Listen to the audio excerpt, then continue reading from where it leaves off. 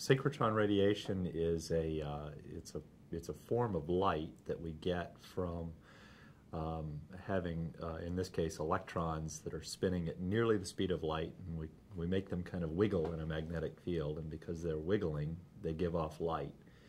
And what makes that special for us is that we can make nearly a laser beam, almost a laser beam, of X-rays. And we can change the energy of those X-rays in ways that are very useful to us for studying lots and lots of different materials.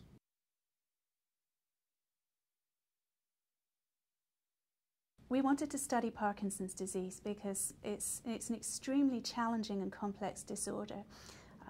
At the moment, we do know a lot about processes in the brain that change and break down, but we're still a long way from understanding these processes well enough to be able to come up with a cure or a proper prevention for the disease.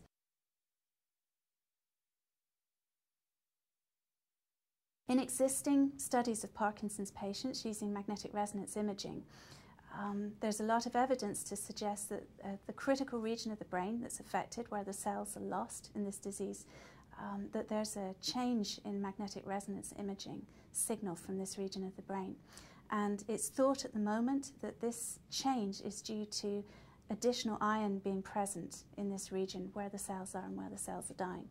So what we're doing is we're using synchrotron X-rays and magnetic resonance imaging on very high resolution, almost down to the resolution of the individual cells.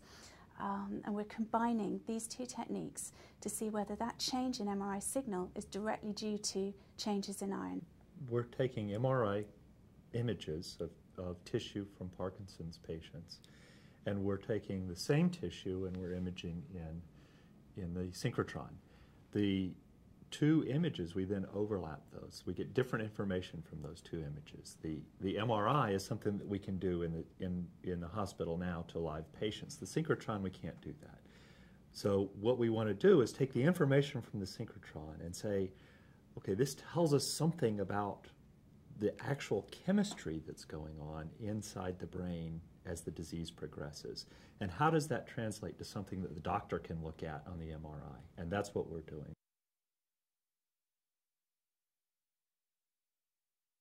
One of the problems at the moment with treating Parkinson's disease is that when you have somebody who's presenting with the symptoms of the disorder, there's typically been an irreversible loss of cells in that region that we've been discussing, the motor neuron cells in the substantia nigra region of the brain.